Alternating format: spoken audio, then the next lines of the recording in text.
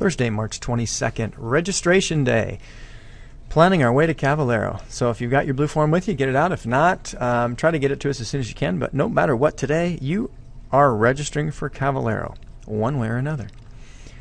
And so I'm just going to jump right to the agenda because of that.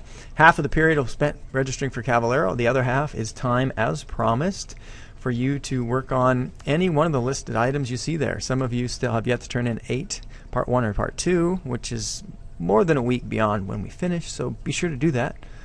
Number 9, comparative anatomy. At this point, I would hope that it's complete, but if not, make sure you get that wrapped up.